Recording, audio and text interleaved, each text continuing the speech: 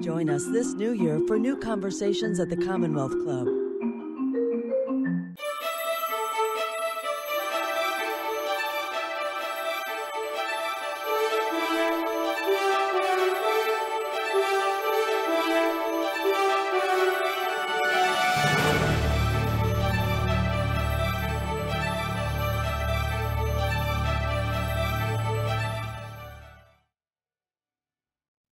Hello, and welcome to today's virtual Commonwealth Club program. My name is Dan Ashley, co-anchor of ABC 7 News in San Francisco and board member of the Commonwealth Club, and proud to be your moderator for today. Thank you for joining us. We're delighted to have you with us. We would like to thank the club's Humanities Forum and the Bernard Osher Foundation for supporting today's Good Lit event. We are terribly grateful for their support. And we have a terrific program that I know you'll be fascinated by today. It is my great pleasure to introduce to you Mark Updegrove, President and CEO of the Lyndon B. Johnson Foundation and author of Incomparable Grace, JFK in the Presidency. Just a terrific read. I finished it a couple of days ago, and it's just a wonderful book. And we're going to discuss what's in this book and everything surrounding the JFK legacy here in the next hour. Mark is the presidential historian for ABC News, and throughout his career has interviewed 7 U.S. presidents. And so he is well familiar with the legacy of the American president. His new book offers a compelling look at President Kennedy's brief, but certainly impactful and transformative tenure in the White House. We will discuss a lot today, what's in the book and some other issues around the book. And I encourage you, please, if you have questions, to submit them in the Zoom chat on YouTube, because I'd love to ask Mark some of your questions as well. Mark, welcome. Thanks so much for being with us today. Dan, thanks so much for having me. It's delightful to be here. Well, we're thrilled to have you. You've interviewed 7 U.S. presidents. I would be dishonest. I've only interviewed 1 sitting president, so I have 6 more to go before I get you. But what a terrific experience that was. Let me start with, first of all, congratulations on your work and also on this terrific book. Just wonderful. Thank you very much. I think I'll start with this, Mark. All these years after his death, President Kennedy still retains this mystique, this rock star-like quality and fascination, not just in America, but in a lot of ways in other parts of the world too. Why is that? I think there are 2 reasons, Dan. One is JFK was a fascination for folks in his time. He captivated the American people and folks around the world, given the elegant image that he cast. He was debonair and charming and witty. He had incredibly eloquent. And there was sort of an elegance that we hadn't seen from a president before. And I think we were swept up by JFK at the time. I'm sure we'll talk about this, but it bears mentioning that he was only elected by 0.2 of a percentage point. That if not for 0.2 of 1 percentage point, John F. Kennedy would not have been president. Richard Nixon, the incumbent vice president, would have defeated him. So it was a very narrow victory. As he said, the margin is thin, but the responsibility is clear. And he began to engender, I think, the fascination of the American public in his time. And he cuts a dashing figure in history. Again, handsome, eloquent, elegant, all those things, in addition to his soaring rhetoric. So we continue to see images of him and see speeches from him, and those continue to be compelling to this day, because history in its most cursory form is often a beauty contest. And if you look at our presidents, John F. Kennedy is going to be up there on the beauty scale. The other thing is he's cut down in his prime. He is just 46 years old. He's standing unparalleled on the world stage at that time. So it's easy to look at him and think about what might have been if John F. Kennedy had continued in the presidency. And I think there was the Camelot myth was spun by Jacqueline Kennedy and Kennedy acolytes after his death, which made him even bigger posthumously than he was in life. It's as you and I talked before we started, it's almost like a Jim Morrison or a Jimi Hendrix, a rock star who dies in his prime sort of takes on a whole new life later on, and there's a mythology that grows around them. He's similar in that respect. I wonder if that would have been the case had he not been assassinated, had he just served a term or two terms. Would we still be as fascinated with a John F. Kennedy? No, I don't think so. I think he would still do pretty well in history. It depends on what would happen in those years. I think that it goes almost without saying that he would have been reelected in 1964. He was so gargantuanly popular in 1963 when he was assassinated. It's hard to think of anything that could have resulted in an election loss the following year. But as you mentioned, I've interviewed 7 presidents, and 3 of them have been 2-termers. And all of those presidents, Bill Clinton, George W. Bush, and Barack Obama, would say those last 2 years of the 8 years that they served are really tough years. People get real tired of you. The press is sick of you. The American public is sick of you. And folks are ready to move on. And I think that probably would have been the case with John F. Kennedy, too. He would have been that much older, too. He wouldn't cast as elegant a figure in the presidency. And we know from looking at photographs of presidents, they age in office. So Kennedy dies at a time when we are most apt to remember him fondly, I think. Well, and that's a great point, Mark. He died really almost just 3 years after being elected. He was still the same person in terms of how he looked and appeared. He still seemed vital and vigorous, and we were still fascinated with him.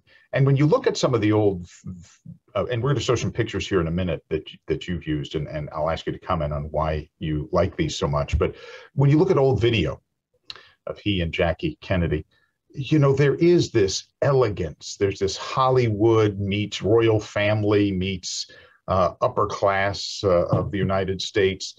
He moved gracefully. He carried himself in a way that was very dignified. He was different in that respect. And he also came of age at the beginning of the television era, really. That's exactly right. There's a chapter in the book called The Antithesis of a Politician, because that's how JFK describes himself. I am the antithesis of a politician. And he talks about his maternal grandfather, Honey Fitz, who was the very colorful mayor of Boston, who was the kind of baby-kissing, name-knowing, backslapping politician that is the archetype. And John F. Kennedy was not that. John F. Kennedy was very cerebral. He was very cool. But he also said that he fit the age. He knew that it was the television age, and that image that he cast would be a tremendous advantage. And indeed it was. We know now that but for the televised debates between him and Richard Nixon would have been president.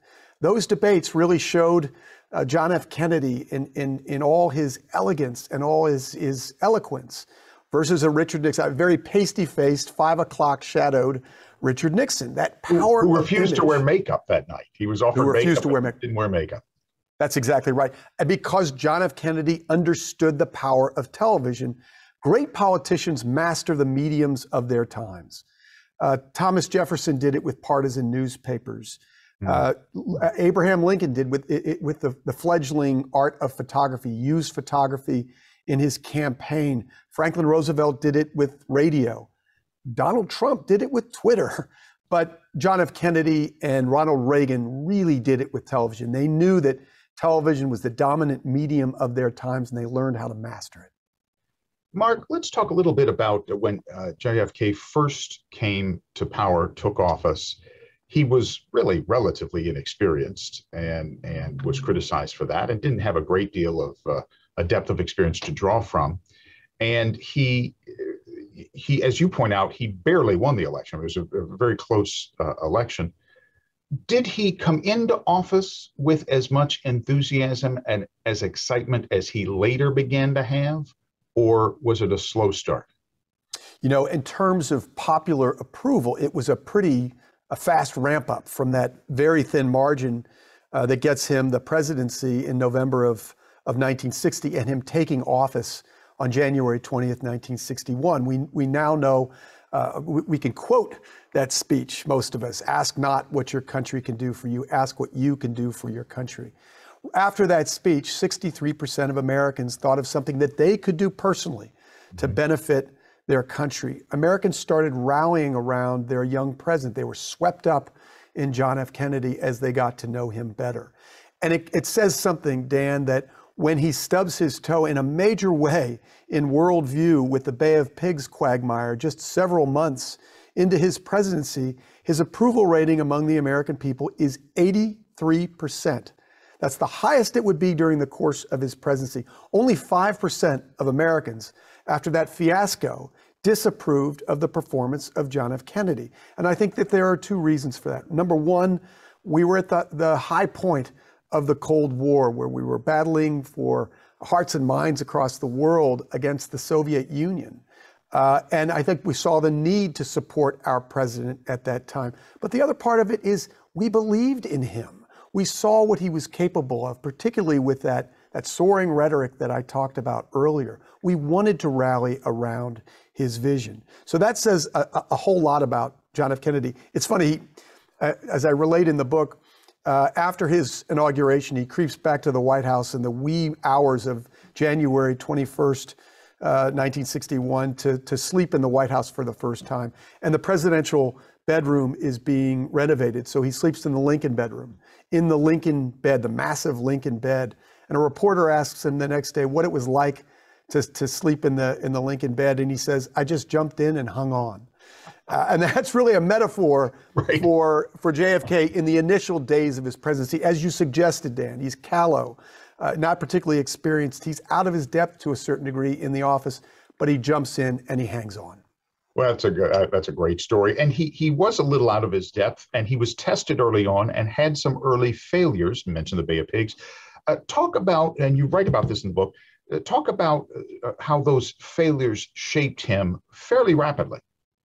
Well, he has the Bay of Pigs in April of 1961, just several months after taking the presidency. And then 2 months later, he meets with Nikita Khrushchev, his Soviet counterpart in Vienna. This is at a time when superpower summits were like heavyweight championship bouts. The eyes of the world are on them. And they're looking at every move. Everything is scrutinized. And JFK goes up against the very pugnacious and truculent Khrushchev, and people have high expectations, and Kennedy does not deliver. By his own admission, in an off-the-record interview he has with Scotty Rustin, the reporter for the New York Times, he says he was savaged. And so that emboldens Khrushchev, and Kennedy knows it. Kennedy knows that Khrushchev thinks he's weak and is going to exploit it to his advantage, to Khrushchev's advantage. And then we get, of course, the Cuban Missile Crisis, which we'll talk about in a moment. But I think those early months shaped him. Number one, he didn't take anything for granted. I think one of the things he sees with the Bay of Pigs is to keep the military, the very jingoistic military, with its instinctive reaction to engage militarily at a distance. He learns to keep his own counsel, and he is resolved to do better. After the Bay of Pigs, he has a press conference and he says, a great idea has many fathers, but a bad idea is an orphan. But at the end of the day, I stood by this bad idea and the responsibility is mine. And he resolves to do better, and ultimately he does. Mark, let's talk very quickly about the Khrushchev summit.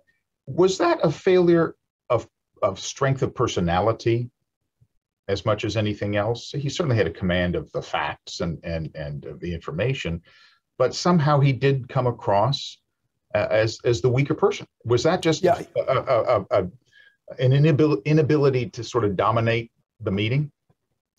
Dan, I think that's exactly. He let Khrushchev dominate the agenda. Khrushchev kept on making it about the superiority of the Soviet system.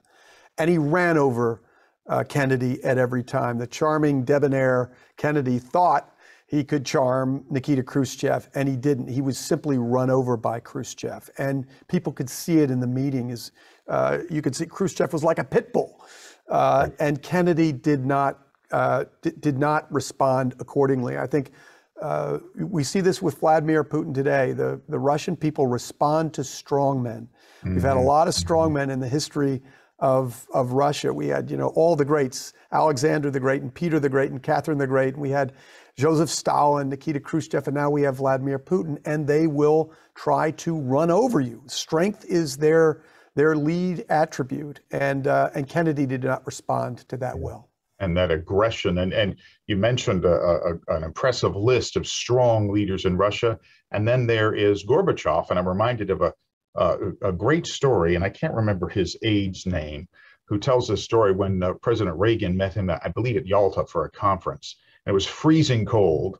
And Gorbachev gets out of the limousine to move up the stairs, and he's huddled in these heavy coats, clothes, scarves, and a heavy overcoat.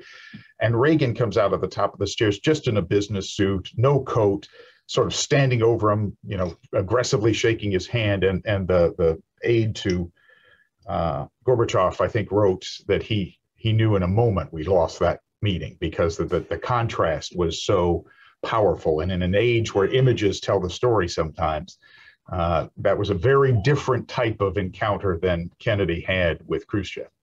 Well, that's exactly right. And the reason that Reagan won at least the first round of that summit meeting with Gorbachev is because it looked like it was Reagan's meeting and that Khrushchev was a guest. So Reagan came out and he wasn't, as you said, he was not wearing an overcoat or a scarf. He was in a business suit, and it looked like the meeting was his, and the agenda was his, and that's exactly why Khrushchev won. But for a very different approach. It was this very pugnacious, truculent approach that caught Kennedy right between the eyes. Yeah, Khrushchev always kind of looked mean. I mean, he looked like a tough guy. He didn't look like a warm and fuzzy or charming person. And let's move forward from that to some of those early challenges and missteps to some of the lofty moments that he had that really defined his presidency, calling for us to go to the moon by, in a decade. Or as he said, I remember, in a decade, as I think he pronounced. A decade, yeah. In a decade. The Boston brogue. Very Boston, yeah, very, very much so. He had also had some great triumphs, too. Yeah, he did. And as I quote Clement Attlee in the book, Clement Attlee was the successor in the prime ministership of Great Britain to Winston Churchill. And he said of Churchill's gift for oratory during the Second World War, words at great moments can be deeds. And Kennedy doesn't have a lot of legislative accomplishments. For instance, Lyndon Johnson, his successor, has a slew of legislative victories that he can claim as being a rightful part of his legacy. Kennedy doesn't have many of those, but those words that he uses at key moments of his presidency are effectively deeds. And there are several examples of that. I talked about the ask not quote that we all know, which is almost an eternal expression of American ideals, this notion of reaching beyond ourselves for something bigger than ourselves and doing something for the country we love. You mentioned, Dan, going to the moon. This is at a time when we were far behind the Soviet Union in the space race. There was no certainty that we would leapfrog the Soviets as we ended up doing. And John F. Kennedy says to the American people, we will send a man to the moon and return him safely to Earth by the end of the decade. That is a bold promise.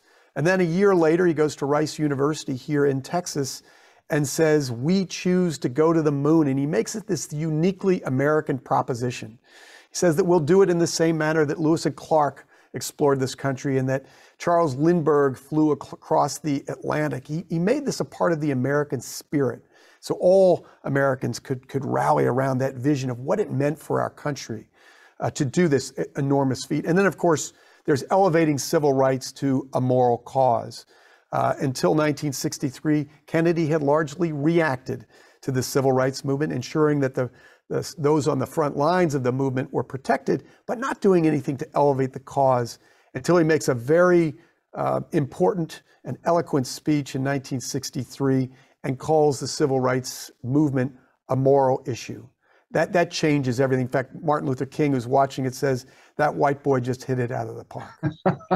Well, and he certainly did. But interestingly, from what I read over the years, he and you allude to it and talk about it in the book, he was a little late to that party. I mean, he was sort of convinced or needed to be convinced to take a more bold stand. Am I correct? That's exactly right. Martin Luther King kept on pushing and pushing. The American people didn't see the urgency. Most of the American people, that there's a marked exception in the African American community, but the bulk of the American people in polling did not see the urgency of civil rights. They didn't see that it was an important issue. And Kennedy didn't either. One of the things that he was concerned about, I mentioned this was the height of the Cold War. Kennedy wanted to be a great foreign policy president. He believed great presidents were marked by their successful foreign policy. So he more or less put domestic policy on the back burner. And it was at a time when we were just trying to show our moral superiority to the world, that we had the better system, not the Soviets. So exposing the world to the rabid injustices, racial injustices that we had in this country was not serving John F. Kennedy well on the world stage. He wanted to quell that. He wanted to keep that quiet while he battled the Soviet Union for moral superiority. So he really kept it on the back burner until he was forced to finally address it because of the continuing momentum of the civil rights movement, which exposed Americans increasingly to what was effectively racial apartheid. Mark, once he did really join that fight in earnest, what has your research told you about how he then embraced it? Well, what happens, Dan, is that, as you know from reading the book, there's the campaign in Birmingham that many of us can summon images from, that very bloody, very brutal civil rights campaign, the weaponized fire hoses, the German shepherds lunging at young children who are protesting for civil rights, young students of color. So these are brutal images. I think finally John F. Kennedy has had enough when George Wallace, the segregationist governor of Alabama, stands in the doorhouse of an administrative building at the University of Alabama to prevent integration of that institution. And he's about, those images are broadcast on television. Kennedy decides to get ahead of this thing. And he goes on television, decides several hours before going on that he's going to make this speech. Ted Sorensen, his speechwriter, doesn't have time to craft a good speech. But Bobby Kennedy tells his brother, speak from the heart. So about 2/3 of that speech is extemporaneous. And Kennedy simply expressing his feelings about what it would be like to be a person of color at a time when racial injustice was systemic. And it captivates the American people. I'm sorry. No, I'm sorry, Mark. And it does, and you write about that. And it occurred to me as I read through this, that's a risky thing to do at that time, to sort of ad lib or speak extemporaneously on such a hot button issue. It was really quite courageous in a lot of ways. It's amazing. And I think we really see Kennedy's heart around civil rights at that moment. That said, he goes on to dissuade civil rights leaders from staging the March on Washington, which would happen in August of 1963. And he doesn't put much will or muscle into the Civil Rights Act that he introduces in 1963. That is eventually shoved through Congress, in part due to the martyrdom of John F. Kennedy by Lyndon Johnson a year later.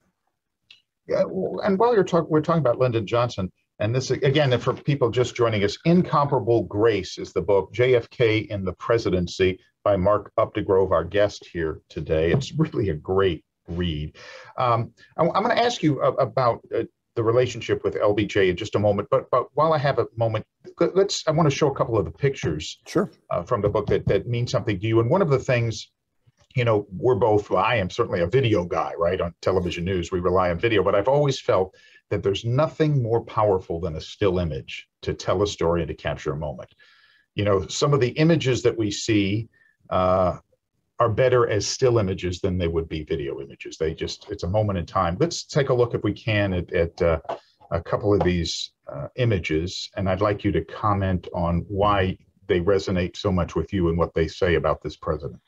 Well, this is the very vivacious Kennedy clan. Not only did John F. Kennedy capture the imagination of the American people, so did the Kennedy family, in particular Jackie Kennedy, his very glamorous and elegant wife, who you mentioned before, Dan, but also Robert Kennedy and his wife Ethel and their many children. They had 9 children when John F. Kennedy was in the presidency. Young Teddy Kennedy would become a senator from Massachusetts at the young age of 31. We started talking in the news business about Kennedyism at that time. There was so much that was dominated by the Kennedys, and it looked like they were a political dynasty that would be here for generations, that Jack Kennedy might pass off the presidency to Bobby Kennedy, who would pass it on to Ted. It was almost like this was royalty, and you can see from this photograph why they were so captivating. They're just so photogenic and so lively and vivacious. And you know what's interesting as I look at that photo, you're lively and vivacious and affluent and almost regal looking. And you look at someone like a popular president before him, like Dwight D. Eisenhower, who's really much more of a man of the people. Certainly Kennedy was in terms of his reputation, but not the way he was raised or grew up. He was really quite an elitist in terms of his background, but yet somehow he connected. Yeah, that's right. But one of the things, the Kennedys are our royalty, or they were right. for many, many years our royalty, partly because of that wealth, you know, the privilege there too, I think adds to their allure in certain respects. But there's an informality about them too. If you look at this photograph, they're not standing with their spouses. They're all scattered around. There's sort of this American informality about them that we relate to as well. They're the ones tossing footballs on the lawn. There's an athleticism about them, a liveliness about them that's not staid, that's not royalty as we might know it from England or some European country. Yeah, that's true. I mean, those touch football games and those images and the sailing and everything else, right. It sent a message of vitality and recreation and very much being alive and being and celebrating life. Let's talk a little. It was called vigor, Dan, at the time. Vigor, and yeah. Vigor. That's a better word. Also, and Kennedy would call it vigor.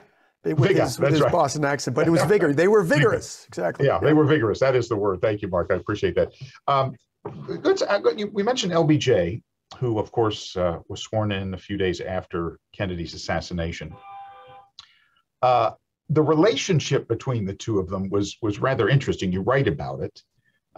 You know, Kennedy narrowly defeated LBJ in the primary. Talk a little bit about that relationship. Once he selected him as a running mate, what was that? Why did he select him? Obviously for political reasons. And what was that relationship like? And how did that help LBJ after his assassination? You know, the reasons that John F. Kennedy selects Lyndon Johnson as his vice president is that, well, there are two. One is he needs balance. He needs Southern balance on the ticket. Right. He is from Boston. He's sort of considered this Northeastern liberal, and he needs a bona fide Southerner to round out the ticket. Lyndon Johnson from Texas fits the bill. But more importantly, Lyndon Johnson understood power instinctively. He understood Washington. He understood the legislative process. He understood the people around Washington and under the Capitol dome. And I think Kennedy felt that he was an appropriate successor should something happen to him. It's a complicated relationship. The Kennedys are not monolithic. They all have different relationships with Lyndon Johnson. Joe Kennedy, the Kennedy patriarch, had enormous respect for Lyndon Johnson. In fact, he tells his son not to take the second spot on the Democratic ticket in 1956 unless Lyndon Johnson tops the ticket as the presidential nominee. And he even offers to fund the campaign if Lyndon Johnson runs. So Joe Kennedy is an advocate for putting Lyndon Johnson on the ticket. Bobby Kennedy despised Lyndon Johnson. And that contempt was more than returned in kind by Lyndon Johnson. They were just fundamentally different people. Jack Kennedy, Mark, was that strictly a personality clash, or was it beyond that? Because I know they really did not like each other. I think it was principally a personality clash. I think, you know, LBJ believed, and rightfully so, that RFK would not have been the Attorney General but for bold-faced nepotism, and that's certainly true. It's John F. Kennedy appointed his own brother to the Attorney Generalship, and that's a remarkable circumstance. You know, they're just very different temperamentally. Bobby has sort of had this cross-armed detachment, this New England distance that he holds everybody on, and Lyndon Johnson is as hot as the Texas sun. You know, there's this legendary Johnson treatment where he presses your flesh and towers over you, and Bobby Kennedy considers him uncouth, and there's this major clash between the two. They would never like each other. Jack Kennedy, however, I think had great respect for Lyndon Johnson, and as grudging as it may have been at times, LBJ had respect for Jack Kennedy too. Did they work together reasonably well to the extent they needed to? Yeah, we mentioned the race to the moon. It is Lyndon Johnson who digs in and helps to get our space program on track and tells Kennedy that it is possible for the United States to reach the moon by the end of the decade. He does that. He works on civil rights very carefully. But at the same time, Bobby Kennedy is his brother's closest advisor in the presidency. And Kennedy tries to do his very best to keep LBJ out of the White House, and reasonably successfully. We have to remember, too, that the vice presidency was a far weaker office at another stage in our history. Really, Walter Mondale, under the presidency of Jimmy Carter, changes the role of vice president. So it was a far weaker role when Lyndon Johnson had it. We were living in a very different time back then. The media was different. The way it treated the president and politicians was different. Would John F. Kennedy be as successful today as he was then? Would he navigate this modern era as a president more effectively? Scandals might have stuck to him in a way that they didn't back then. I think you're absolutely right. Yeah, you're right. But given the way that we scrutinize our president, his womanizing would almost certainly be a factor. John F. Kennedy would have been aware of that, and my guess is would have tamped it down in order to have a successful political career.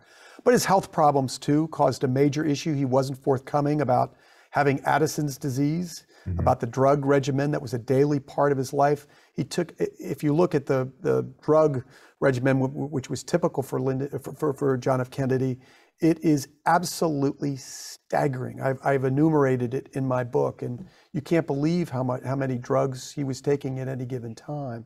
So those two things. The other thing that I think is the big difference, Dan, and you're in this business, is the media landscape has grown far more fragmented.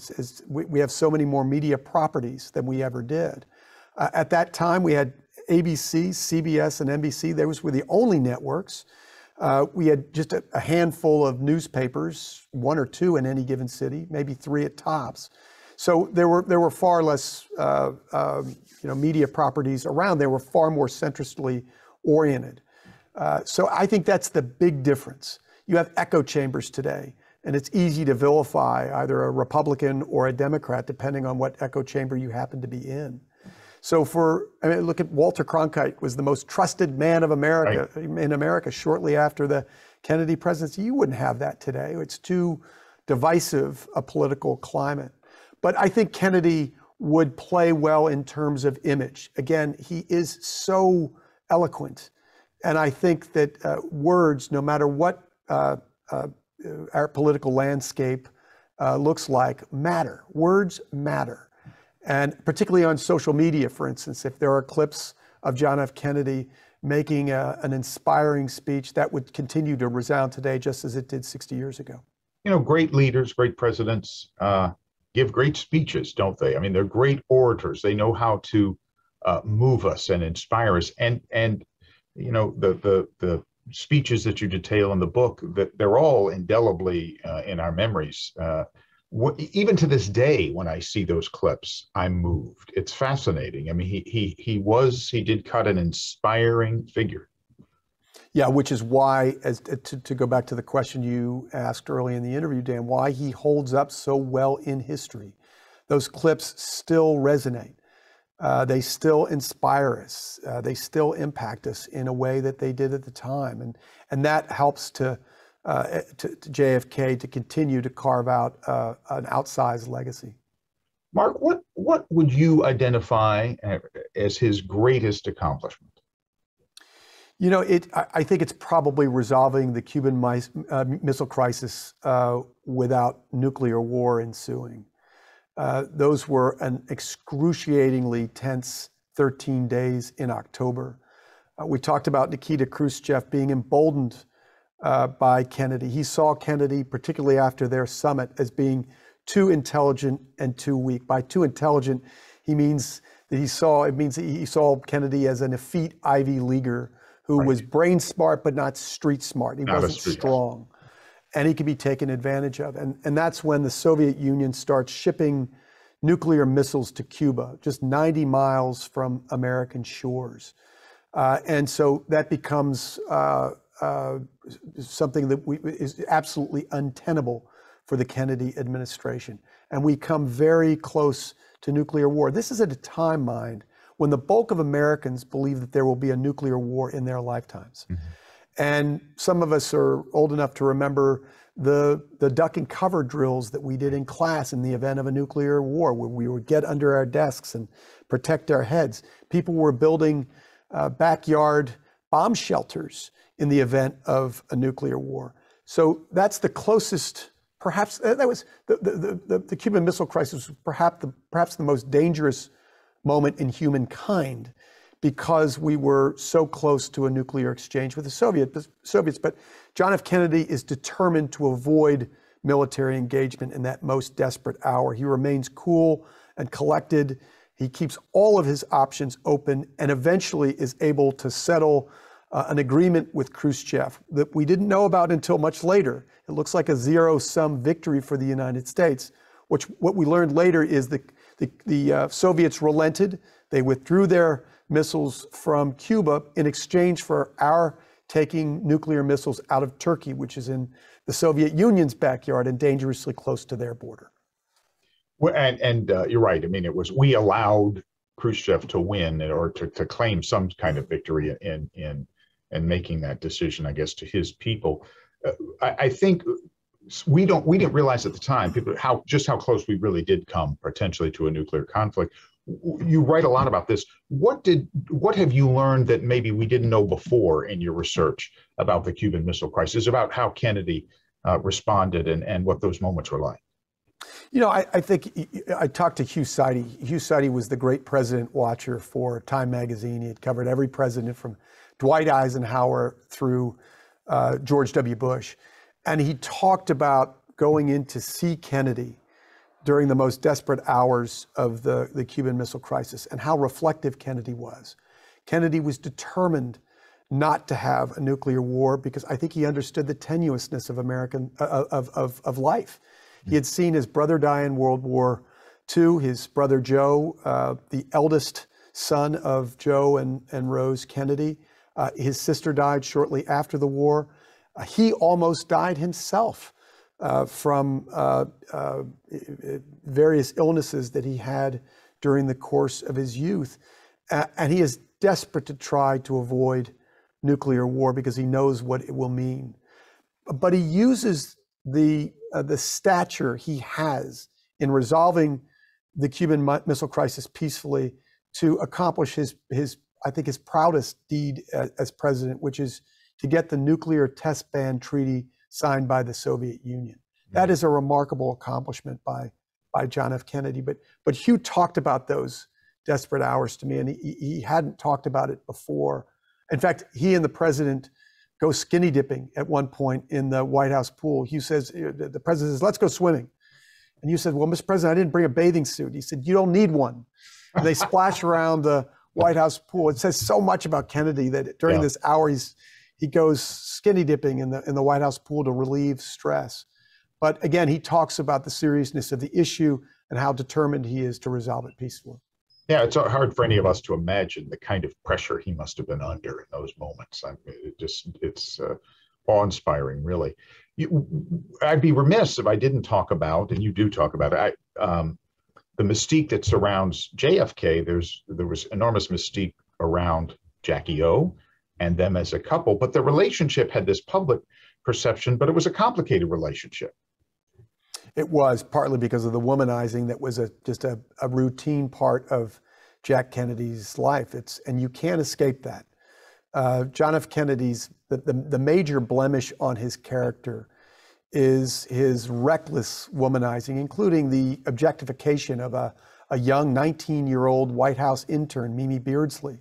We all remember the scandal that President Clinton got himself into with Monica Lewinsky. Well, it wasn't a scandal. It would have been had it been exposed, but John F. Kennedy was having an affair with a young 19-year-old intern who loses her virginity to Kennedy in her first week on the job, and he takes her around in his travels and holds her up in a hotel room, almost like a concubine, when he wants to have sexual trysts.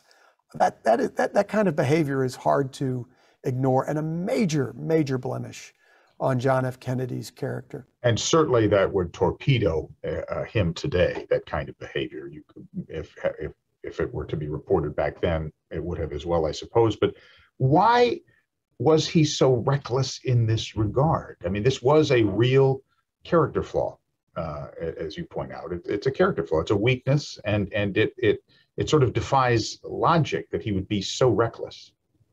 You know, I think his father was also a pretty reckless womanizer and a pretty open womanizer. It was well known in the Kennedy household that he was having affairs. He would go away for long periods of time to Hollywood, where he was one of the founders of RKO Studios. He lived with Gloria Swanson when he was there, and that was a pretty open relationship. But for the Kennedys, this testosterone infused family, at least the men, womanizing was almost a way of keeping score and competing with one another. Mm. We know how competitive the Kennedy family was, and that's spilled over into their womanizing. You know, they would almost compare notes about the women they had as a point of braggadocio. So that said, I will say, Dan, as I do in the book, that the relationship between Jack and Jacqueline Kennedy, we see that wonderful picture of them in the diner that I see on screen right now. Their relationship got stronger through the course of John F. Kennedy's presidency. Jacqueline Kennedy called it her happiest years. Mm. In August of 1963, the two of them lose their third child, Patrick, who dies just a little more than a day after being born.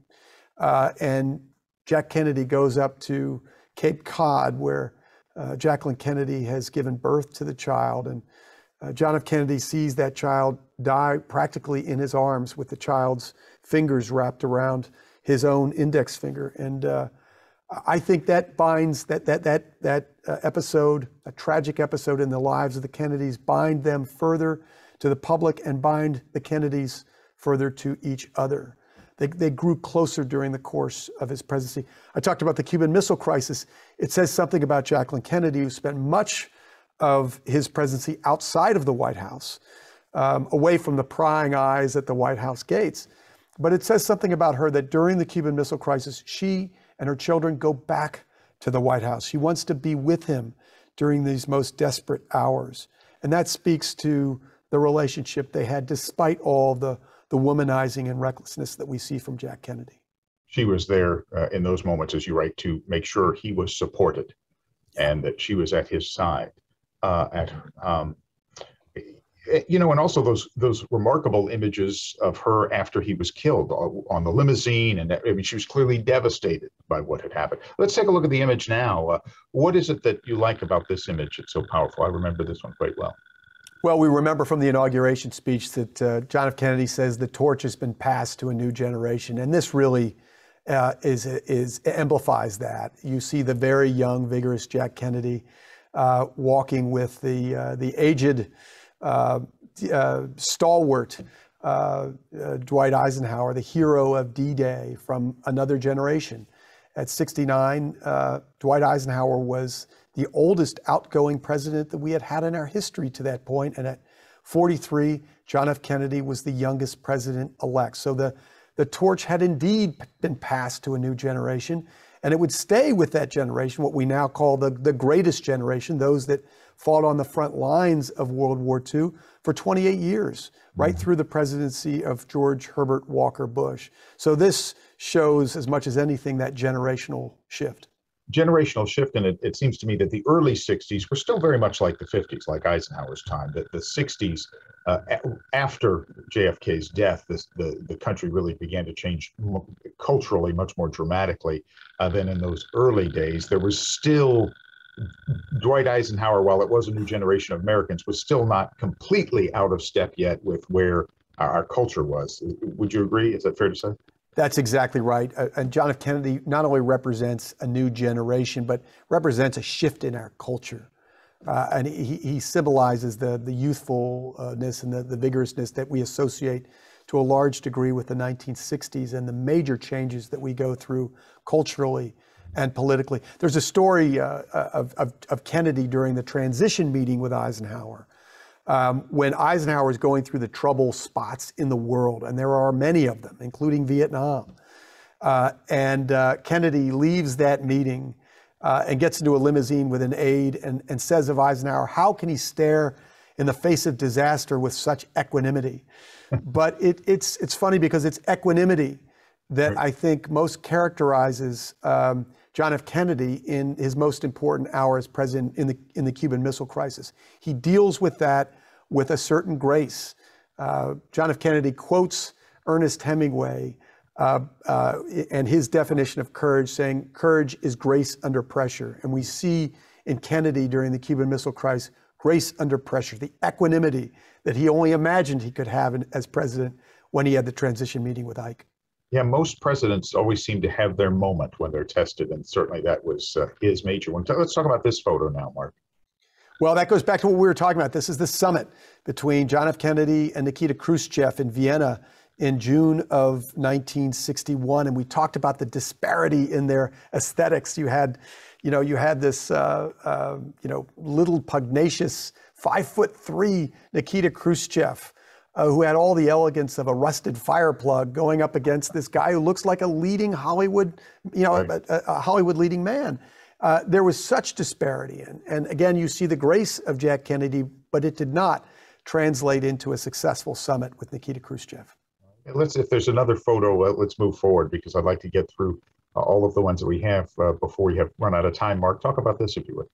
Well, this is during the Cuban Missile Crisis. There were a series of meetings that Kennedy has with the executive committee, the ExCom it's called, and Kennedy again keeps counsel very close during the Cuban Missile Crisis, during these extraordinarily tense days, and you can feel the tension in this meeting as Kennedy and his aides try to determine the best route out of the Cuban Missile Crisis.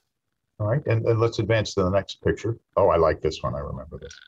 This is John F. Kennedy and Lyndon Johnson, the president and vice president, meeting with the leaders of the Big Five. These are all of the civil rights organizations, including the SCLC, the Southern Christian Leadership Conference, headed by Martin Luther King, that staged the March on Washington in August of 1963. That is, of course, where Martin Luther King gives perhaps the most stirring address of the 20th century, his "I Have a Dream" speech.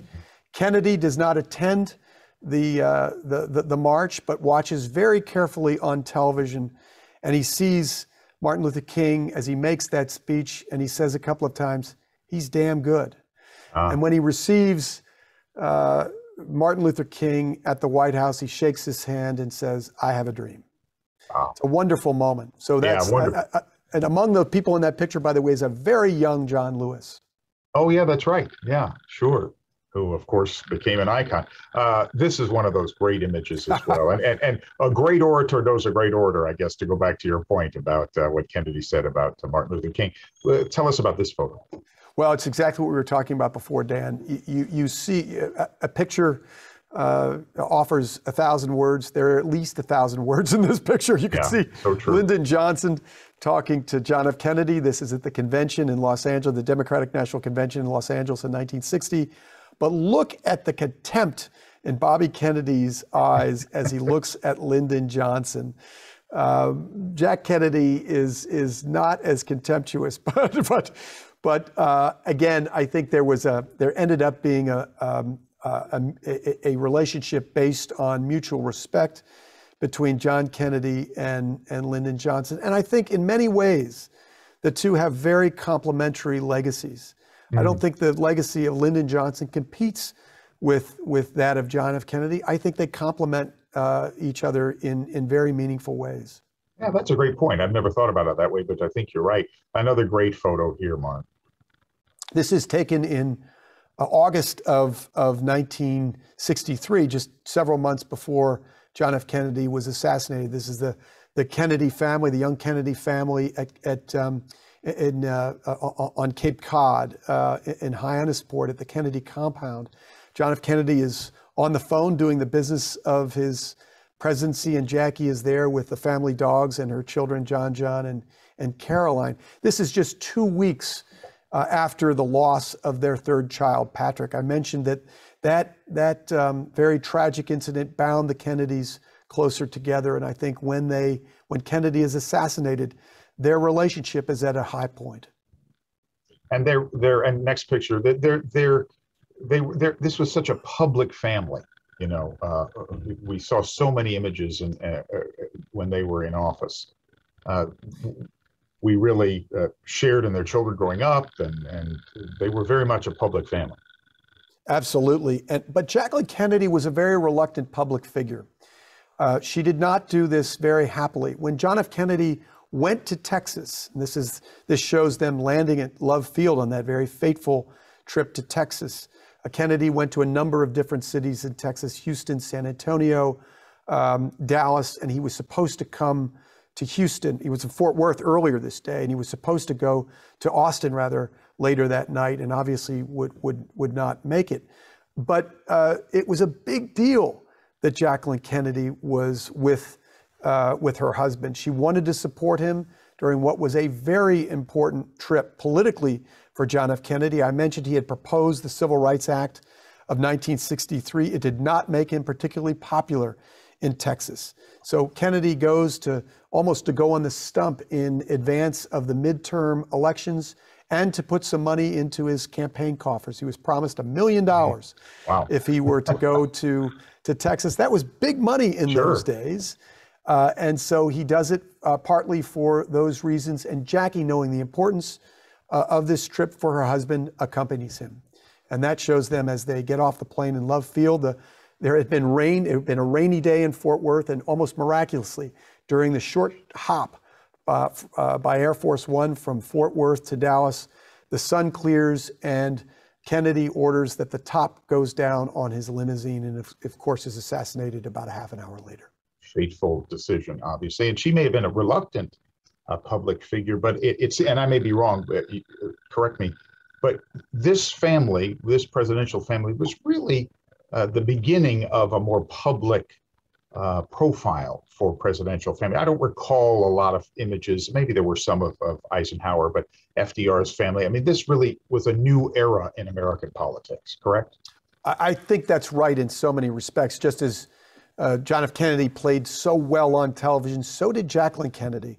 She did a special where she took a news crew through the White House, gave the American public essentially a tour, a televised tour of the White House, which she had enhanced greatly by bringing in beautiful furniture and art and bringing culture into the White House. She wanted the White House to rival palaces across Europe, and she had the elegance and the style and the taste to do that very effectively. So the American people, overwhelmingly, 80% of the American people tune in to this televised special of Jacqueline Kennedy giving a tour of the White House. And you're right, I think the television age makes the first family more prominent than it was. We had Eleanor Roosevelt, who certainly enhances the role of First Lady, but Jacqueline Kennedy does a great deal to enhance her husband's public image by projecting her own very elegant image.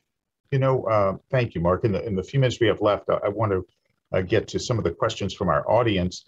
And this is a really interesting question. I want to kind of dovetail it with something else. During your research, did you learn or hear anything that surprised you about President Kennedy? And the companion question I'd ask on top of that is, describe the challenge in researching and writing about a president that has already been so heavily researched and written about. You know, I'll answer the latter question first. I think you're right. There are many books that have been written about John F. Kennedy, and some of them very good. I guess I wrote the book that I wanted to read. I'd not read a book that really takes you briskly through the ups and downs and triumphs and tragedy and turbulence of the Kennedy presidency, and makes you feel like you're in the moment with this, this very human leader in John F. Kennedy, with all his blemishes and all his great potential at the same time. That's what I wanted. And I wanted to cut through the Camelot myth, which has abounded, as you suggested earlier, Dan, since Kennedy died. And that's what I tried to achieve with this. There is a great oral history that's been amassed at the Kennedy Library, and some of that material has not been used in books, and I gladly tapped into that to help to better tell this story. So what most surprised me, I think, is I've spent a lot of my career around the legacy of Lyndon Johnson, who I consider the civil rights president for so many reasons. But I was interested to know more about why Kennedy finally moved on civil rights, when his consciousness was raised and he decided to put the weight of the presidency around civil rights. I talked about George Wallace stepping in the schoolhouse door at the University of Alabama, but there was another thing, and that was Bobby Kennedy. Bobby Kennedy had had asked a number of intellectuals and entertainers in New York to talk to him about civil rights, including James Baldwin, the great novelist. And he asks Baldwin to put together this group. And Bobby Kennedy goes up and hosts them in his father's penthouse in Manhattan. And this group of folks are not shy about telling Kennedy exactly how they feel. And it takes Bobby Kennedy by surprise tremendously. But he goes back to Washington chastened and humbled by what he hears. And he talks to his brother. And I think that makes a difference in his brother's view of the civil rights struggle too. And that leads to that speech that I talked about in June of 1963. Excellent. If you put this great book out, is there a story that you wish you'd put in, or that you've discovered since, or one that you decided to exclude? Is there something else that you learned that maybe is not in this book that you'd like to share at this moment? I tried to put everything I could into this, Dan, and make it as a friend of mine who read it said, "My God, it reads like a novel," and that's exactly what I wanted. I wanted the reader to be as fascinated with the book as Americans and citizens of the world were with Jack Kennedy.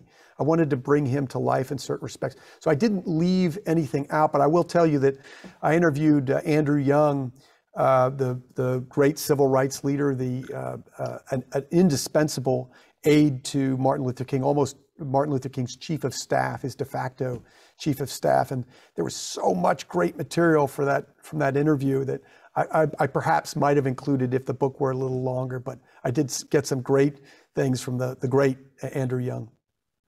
Well, I have to say, it does read like a novel. It's just a terrific read, Mark. And you, as I said at the top, you have interviewed 7 presidents. I'd like now to give you the opportunity to interview the 8th. A member of our audience is asking you, if you had the opportunity to ask President Kennedy one question, what would it have been? I'm not sure it'd be one question, but I would like to talk to him about what he was feeling during the course of the Cuban Missile Crisis. I talked about that being perhaps the most dangerous moment in humankind, because nuclear war was such a distinct possibility. But what we don't know, unless a president writes about it after he leaves office or talks about it, are his feelings when he's in the presidency. Presidents don't talk about their feelings. We don't ask them to do that very often. They're talking about the facts. They're raising our consciousness about their things, but they're not talking about how they feel at a particular moment. So how did Kennedy get through those moments? What are the things that he was doing personally at that time? What did his life look like during those 13 harrowing days as he is desperately trying to figure out a peaceful way out of what might possibly be nuclear annihilation?